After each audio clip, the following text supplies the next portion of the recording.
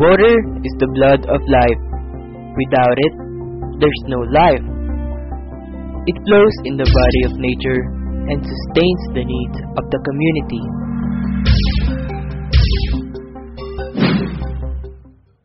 People consider water important as it is always present in their daily activities.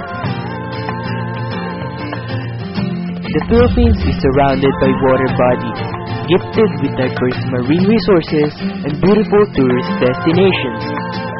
It is divided into 3 major islands of Luzon, Visayas, and Mindanao.